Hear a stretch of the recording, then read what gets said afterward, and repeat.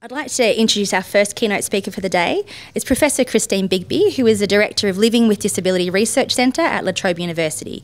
Chris has a national and international reputation for her research in the social inclusion of adults with intellectual disability. I've heard her speak a number of times and she's fantastic. The focus of her work is policy issues, program effectiveness and frontline practice that supports quality of life outcomes for people with intellectual disability. She's currently examining the effectiveness of supported accommodation services, the nature and meaning of social inclusion for people with intellectual disability and supported decision making for people with cognitive disability. Christine's keynote will focus on what the evidence says about housing and support for people with intellectual disability. Welcome, Christine.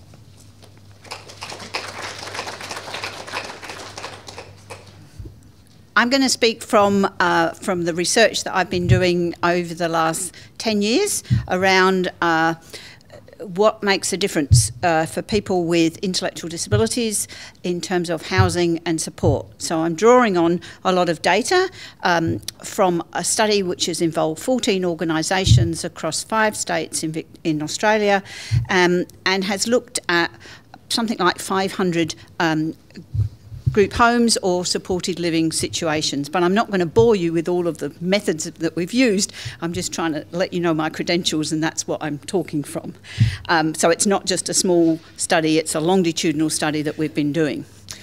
So the important thing, I think, to start with is what we're all concerned about is the quality of life of people with intellectual disabilities or people with a disability. And quality of life has these sort of 8 dimensions. And the important thing to remember, though, is that these are subjective. Some of these are subjective and some are objective. So what feels like home for me will be quite different for what feels like home for somebody else. It's a subjective sense of belonging and having a home. There aren't objective measures. And having a home, having a house, isn't enough. You need the other things that go with it. You need a sense of being in control. You need social relationships. And what we know from a lot of research is that having a good quality of life, you can't have that unless you're engaged. Unless you're engaged in social relationships with a range of other people and in activities that are meaningful and purposeful to you. So I think you need to sort of bear that bigger picture in mind when you're thinking about housing and support options. Housing and support, what makes the difference? These are some of the key things that make a difference in terms of quality of life outcomes for people with intellectual disabilities. There are necessary but not sufficient conditions that people need to have. They need to have a home, they need to have a house, and they need to have adequate resources. Once you've got a home and a house and adequate resources, you then need support in order to live a good life in that house. And it's the support that makes the difference. And there's a range of things that influence the quality of that support. And I'm going to try and unpack some of those for you. One of the things that we don't have hardly any evidence about in Australia, but we have evidence about from the UK, is that you need to have sufficient resources in terms of sufficient staff support that meets your needs. And what we know from some large work in the UK is that skilled support doesn't cost any more than poor support.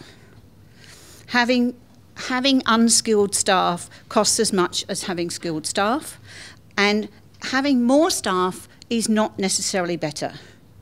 You don't get incremental benefits from having more staff. Sometimes you actually get decreasing benefits because the staff spend time talking to each other. So, in terms of necessary but not sufficient conditions, you need to have a house or a home or an apartment, and you need to have it designed in a way that most supports the quality of life. And that's about the design and the size of it. And we know from an enormous body of research about institutions and deinstitutionalisation that small is better than large. There's no doubt about it that large institutions cannot support a good quality of life. And that you need to have a small number of people living together. No more than 6. Doesn't mean you have to have 6, 1 to 6, no more. If you have more than 6 people, you get a drop in the quality of life. It's not an incremental drop, it's falling off a cliff. So nobody should be building or looking at houses that have more than 6 people in them. You need to have houses that are in ordinary streets, in ordinary communities, that are dispersed amongst those communities, rather than being clustered together. Having 5 or 6 houses on the same site is almost equivalent to living in an institution. So if you cluster houses together, you get poorer outcomes in terms of poorer social inclusion, poorer material well-being, poorer self-determination, poorer personal development and poorer rights. There's no question about that. What we don't know a lot about is the differences between supported living, which I think Marita is going to talk some more about, which is where 1 or 2 people live on their own with drop-in support, have their own tenancy or actually own their own house. There's some research around that, but because that hasn't been an option very widely in Australia, there's not a lot of research about it. The only option for many people for many years, certainly in Victoria and in New South Wales, has been group homes. So we actually know quite a lot about group homes. We don't know much about supported living. There's a lot of assumptions made about supported living, but there's not a lot of evidence. There's some literature that suggests that if you live in a drop-in situation with a smaller number of people and have your own tenancy, that you have a greater sense of choice, that you use a wider range of community services and you go out more. And it's also significantly cheaper. But there's also some evidence that there's poorer outcomes in terms of likelihood to being exploited, in terms of having regular scheduled activities, in terms of health management and money management. We did a study 2 or 3 years ago and compared the quality of life for people who were living in our larger group home sample with a smaller sample of people who were living in drop-in support. And we found very few differences, other than people having a greater sense of choice and control. Objectively, we would say they didn't actually have greater choice and control, because most didn't have control over the staff that were coming into their home, but they had a greater sense of control over their own space.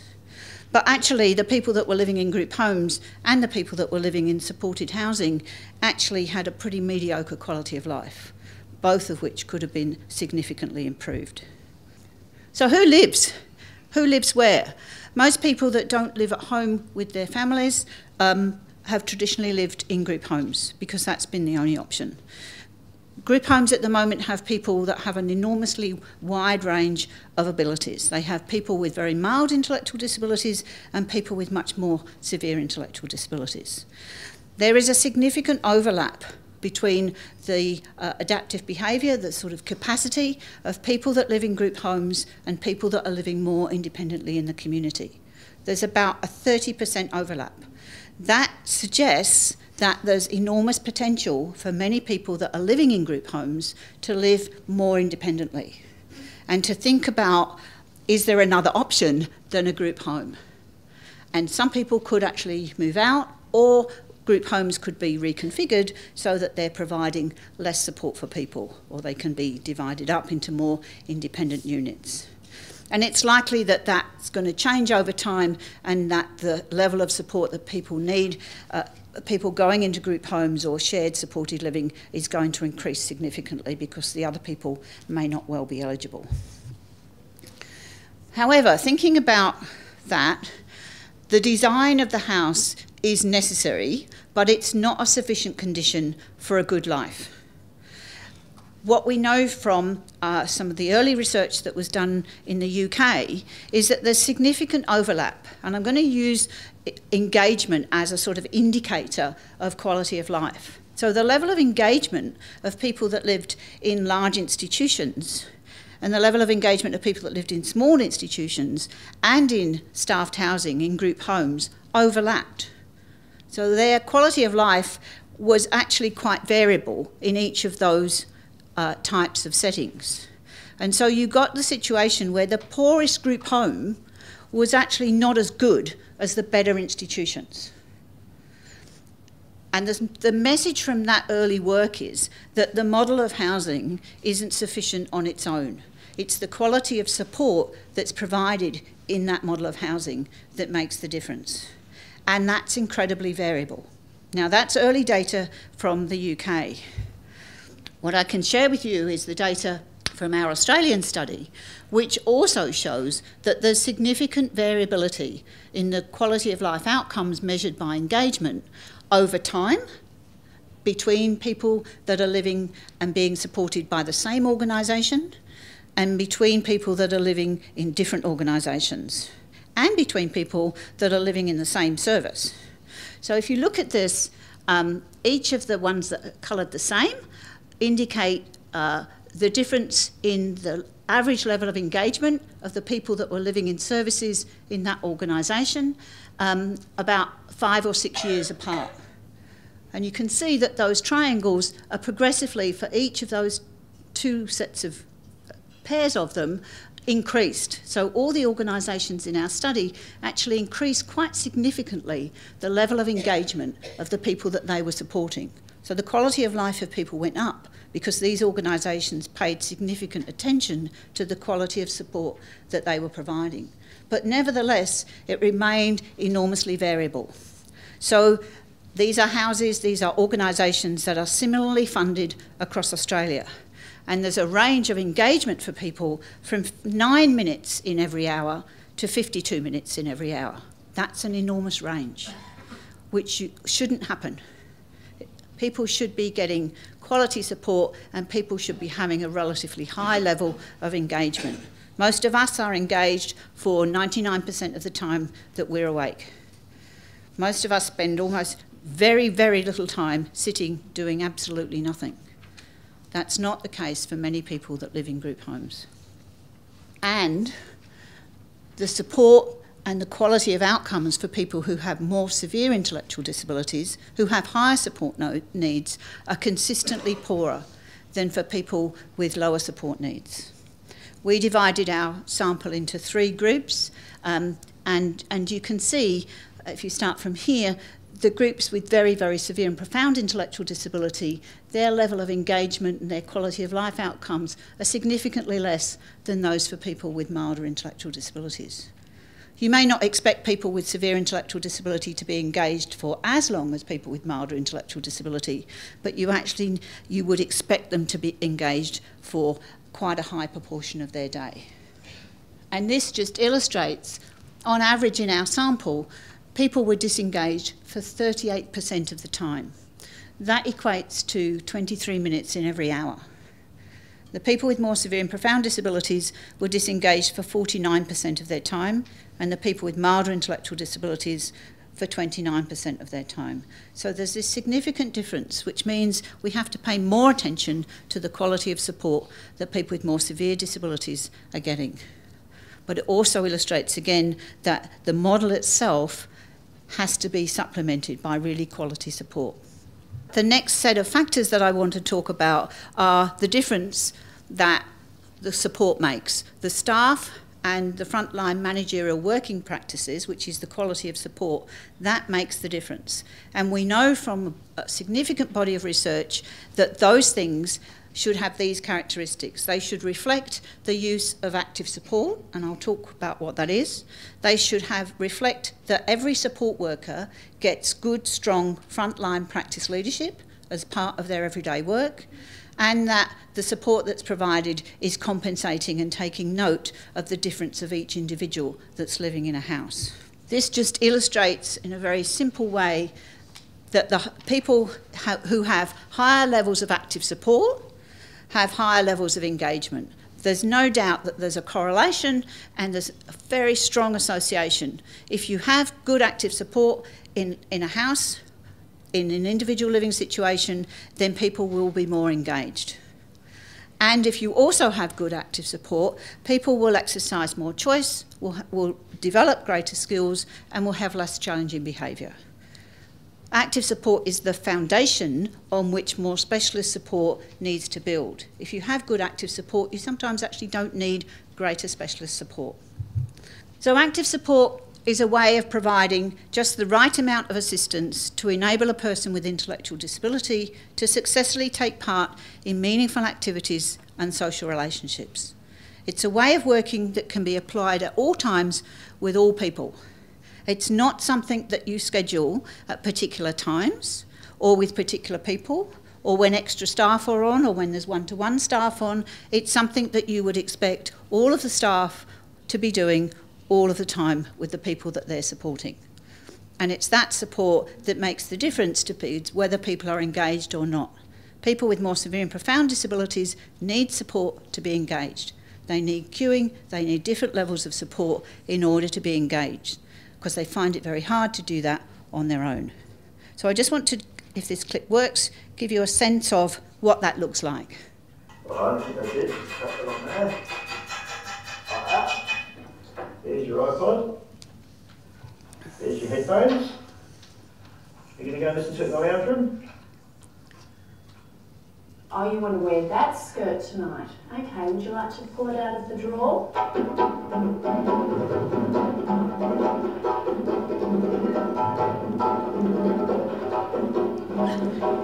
Ready? We're going to go and start burner. Come have a look, so you can choose what you like. Would you like to get this one? Okay. What pieces of banana? That's it, stretching your hand. Once we got there, then we're going to the dishes together. Here you go. Be your turn. It's Rachel's turn. Watch. Good job. She made it spin. She made it spin. Hello, Jerry! You want afternoon tea? Yes. Hello. There you go, Jerry. Do you want to grab his spoon? Beautiful job. Thank you. All right, let's go. You hold it in there and I'll pull it. How's that? Oh, nice work, Karen. Do you feel like a latte or a flat white or a cappuccino? Cappuccino. So, what do you see if active support is happening? You need to see it, you can't be told about it, and as people that are choosing services, you need to go and have a look at what's happening. You see people being supported to be engaged in meaningful activities and relationships, doing something meaningful with materials, interacting with other people or taking part in group activities. And you see staff actively supporting people to be engaged, not doing things for people, but doing things with people and providing just the amount of support that they need in order to successfully carry through tasks. And active support isn't something you do just in the house, it's something you can support people to do out in the community as well. So active support is part of, people often say, oh, we do person-centred planning in our service, so that's okay. But active support is the action that's associated with person-centred planning. Person-centred planning gives a big picture around what somebody's goals and sense of what their interests are, and then active support is the thing that turns that into the reality on a day-to-day basis. And it is the only person-centred practice that has a significant amount of evidence. But we also know that in order to embed active support in services, you need to have strong frontline practice leadership. Staff need to have support from a skilled practitioner whose role it is to provide observation of their practice, to give them feedback, to model and to coach their practice on a regular basis, to support them to work out what they're going to do on the shift, to provide one-to-one supervision, and to help them to work as a member of a team. Most people with intellectual disabilities have multiple staff that provide support for them, and the role of the practice leader is to ensure consistency of the type of support that they're delivering to one person. I heard somebody speak the other day who's been part of our study, explaining how there were 12 staff involved in supporting one person over a couple of weeks to clean their teeth. And there were 12 different ways in which that person was supported to clean their teeth. Going from, here's the toothbrush, do it, to somebody standing holding their jaw open and doing it for them. So team meetings and working as a team is critical. And the other job of a practice leader is to focus staff on their core business, which is on quality of life outcomes all the time, rather than on paperwork. The other set of frontline practice things that need to happen is that the practice of staff compensates for individual differences. We hear a lot about individualisation. You need to adapt the support that you're doing to each individual and to the environment in which they're working in. It needs to be based on the knowledge of the individual. Staff need to know who people are, but they also need to know knowledge of the group of people that that person belongs to, because depending on your age, the syndrome that you might have, whether you've got autism, the type of communication that you have, all of those things, there's a set of knowledge and skills that underpin them that can help to inform individual staff practice. The next element that's critical in delivering good staff practice is staff culture. You hear a lot about culture, and we've spent quite a lot of time trying to unpack and look at what culture actually looks like in supported accommodation services.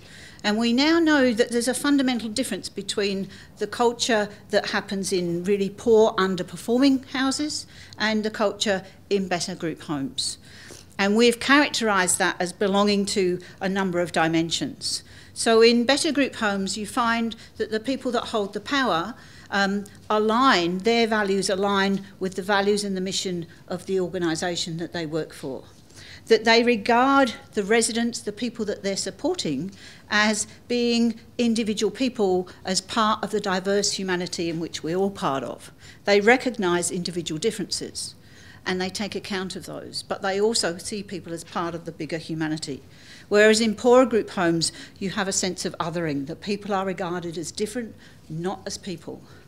That there's a purpose in better group homes, that the purpose is making life for each person the life that they want, rather than just doing things for people, which is what you find in poorer group homes.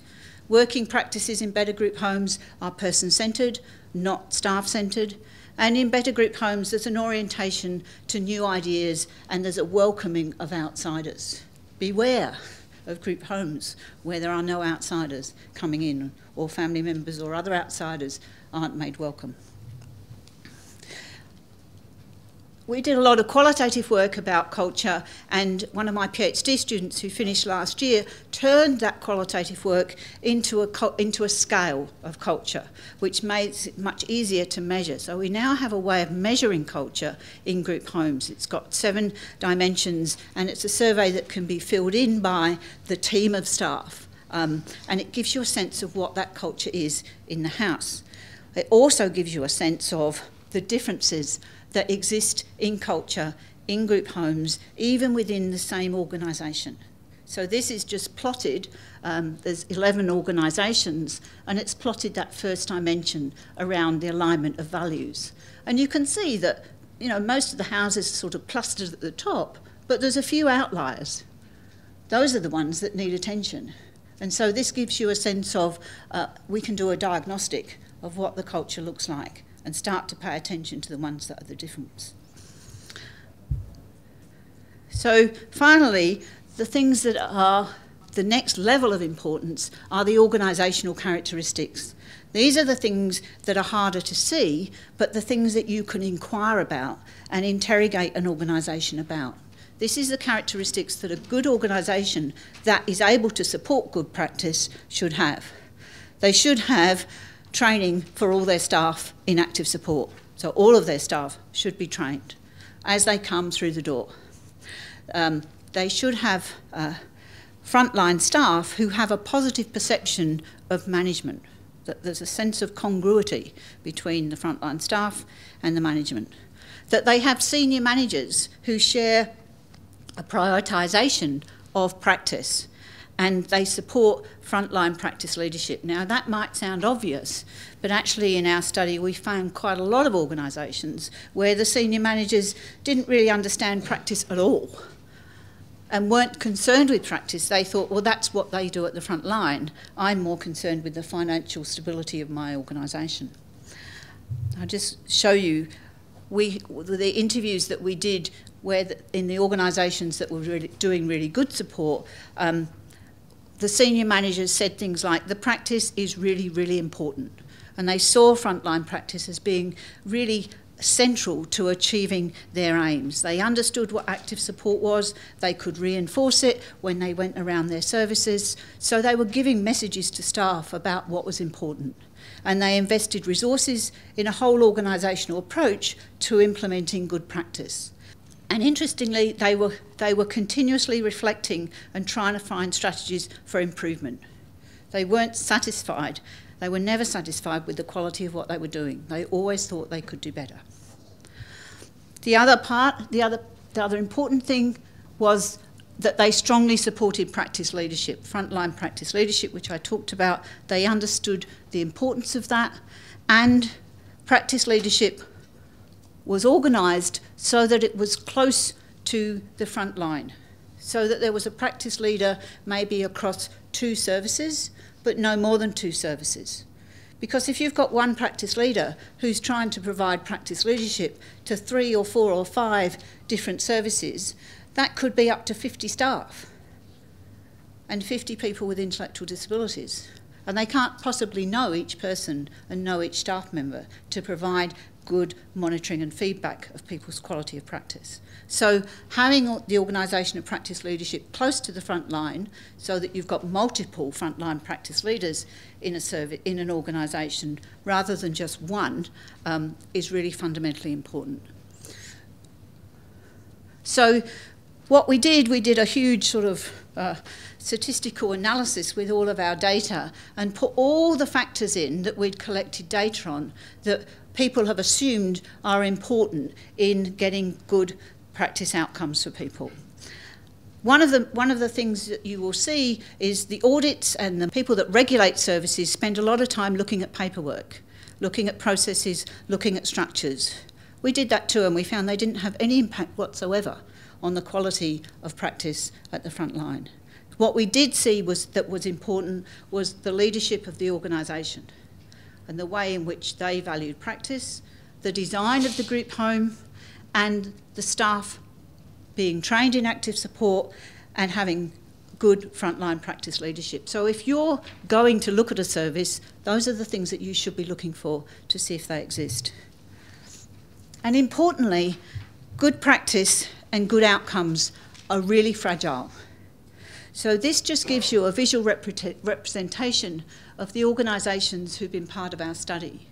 So green means that more than 67% of the services, individual group homes, in their organisation were delivering good support.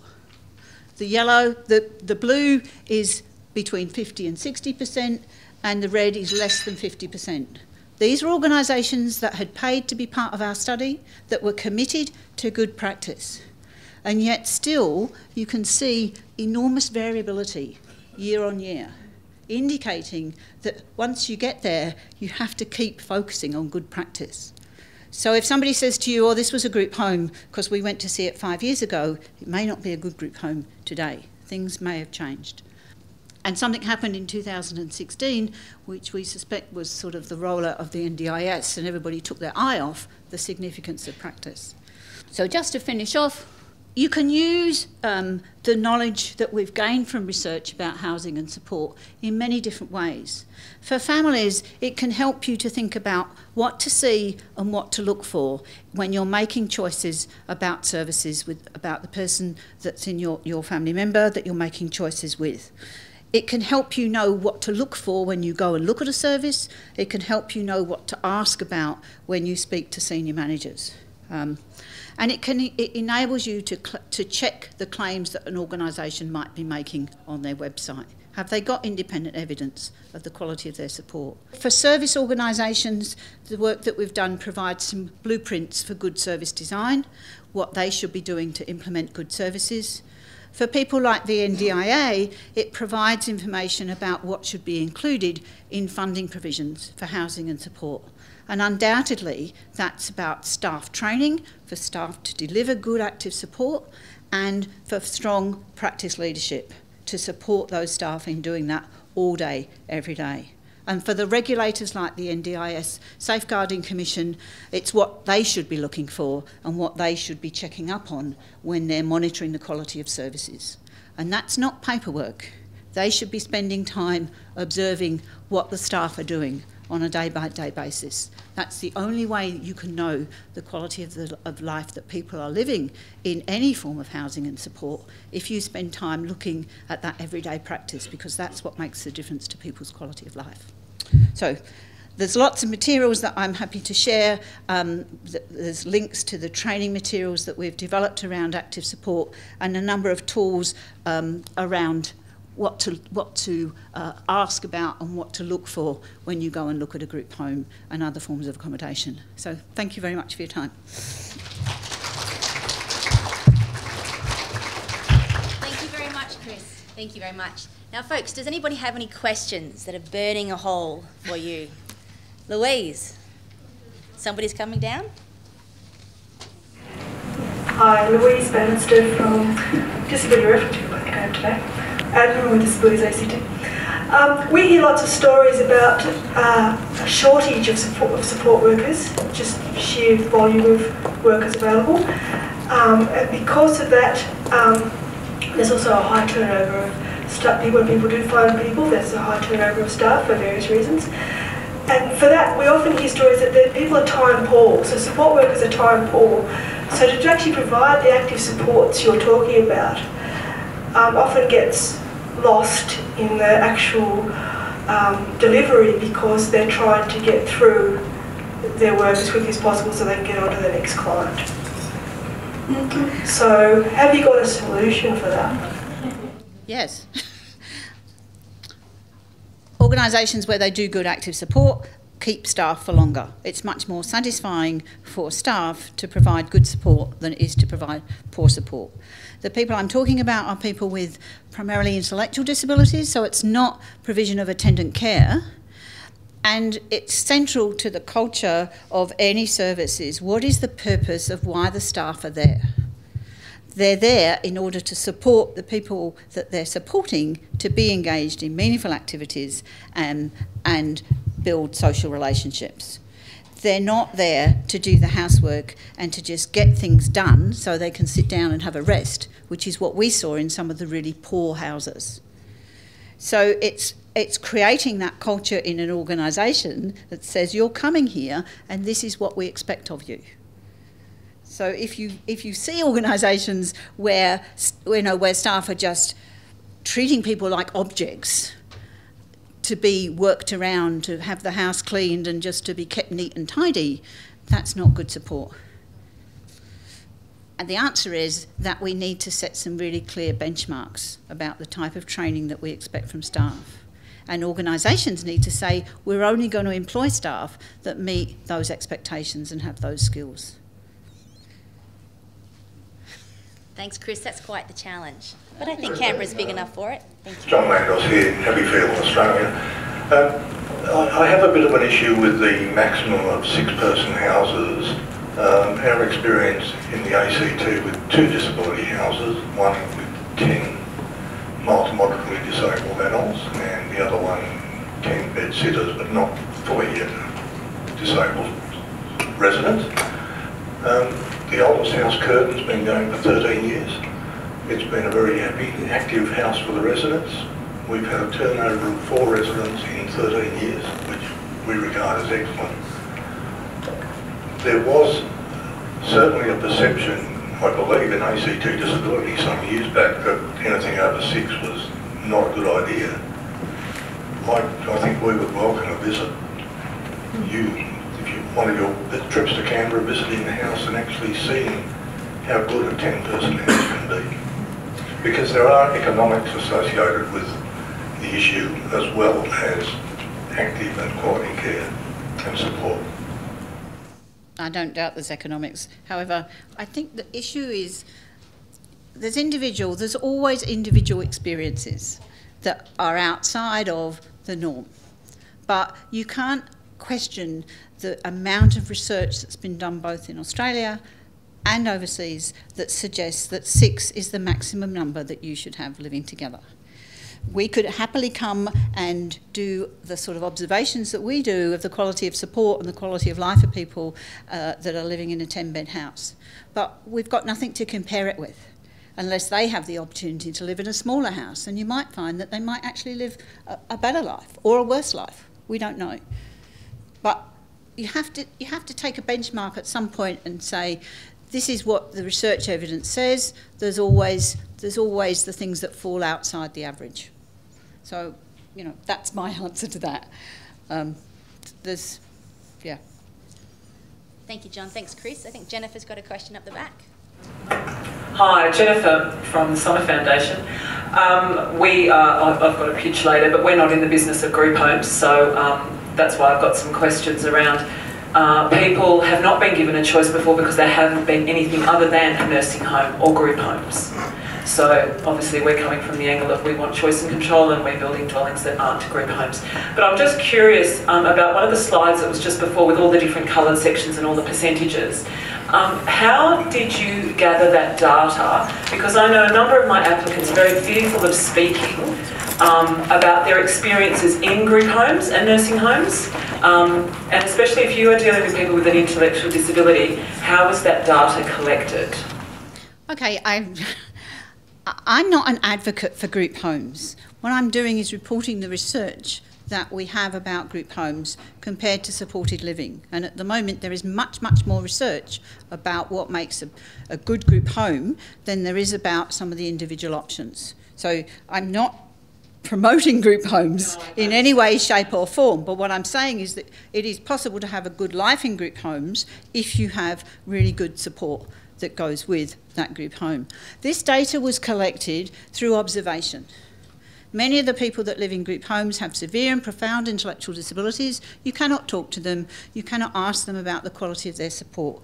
We spent 2 hours in every house every year looking, using a tool that's been used extensively both here and in the UK to judge, to look at every minute the level of engagement that was happening for the person who was being supported. So it's very robust data, and it's published in very high quality peer-reviewed journals. So it's not reliant on second-hand information, either from family members or from staff. We know that staff always overestimate the quality of what they're doing, and often family members aren't there all the time to see some of the things that are happening. So we use observational data, which I would argue is the best type of data for getting a sense of the quality of what's happening for people with more severe and profound intellectual disabilities. Thank you, Chris. Siobhan, Maria? That was really interesting what you just said about being observed. I was interested in knowing how you collected the data. How does the study